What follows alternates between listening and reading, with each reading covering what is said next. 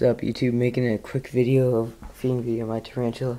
I'm feeding him that cicada, and I cut off his little feet. I cut off his wings. The only problem is now that he could be carrying parasites, so I need to be careful with that. I can't really be careful with it, but it's either I give it to him or I don't give it to him. He could eat it. I did get Eco Earth for my tarantula and frog. I don't know if you give Eco Earth to the tarantula. I saw in Petco they had a Chilean rose hair, and he had Eco Earth. So, a quick update on my tarantula. I'm guessing that means he's ready to molt, but he never kicks hairs, so it looks like there's some hair missing on his back. So if anyone could tell me why there's hair missing on his back, but he doesn't kick hairs, that would be really helpful. Look at the poop. Gotta clean that. And he's like, oh, ooh. Yeah. Eat that thing. No, I'm just hoping there are no parasites. Please, God, please be there and be no parasites. Please be there, be no parasites. Please make it have no parasites. Please, I don't want any parasites. Oh, if my tarantula were to die, I would probably be very upset. It looks like it's enjoying it right now, so I've sprayed it off pretty well with the mister I have for my frog. I cut off its wings, I cut off its little feet, so you can't scratch it. See, if you look, they're just little nubs now. So I just hope it doesn't have any parasites.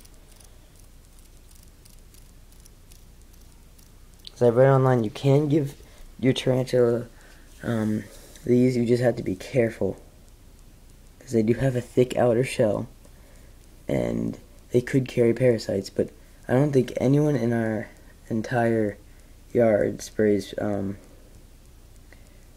pesticides or anything, because we live in the woods, so how are you going to stop all the bugs? And these things usually live in the trees and stuff. I found him on the ground because he was flying around a light post, and he hit it and he fell. Look at the web right there. I'm sure he's about ready to molt, though, as it does look, you can see it looks kind of shiny right there, but I could be wrong. It's a pretty big tarantula. Put my hand next to it. It's pretty big, nice and fat. This is a very first time and a very last time for me. So I do not want to risk giving it parasites. But what I think is, I give it crickets from outside all the time, so this must be the same thing.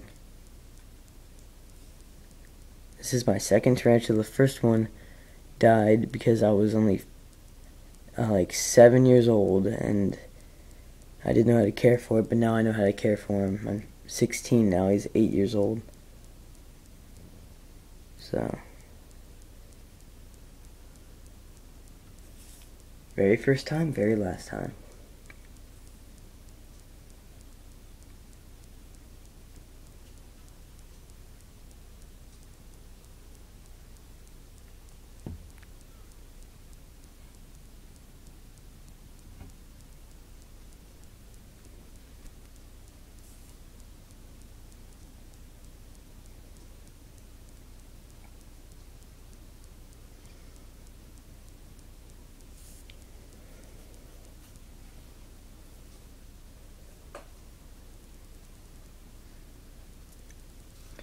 And see this water bottle, these were really meant for lizards, but I bought it at least, I'm going to say 9 years ago, and he's 8 years old, so I had it for maybe a year for the other tarantula, and I don't need to refill the bowl. It doesn't look very nice in the terrarium, obviously, but I don't need to refill the bowl. That is a good thing about it.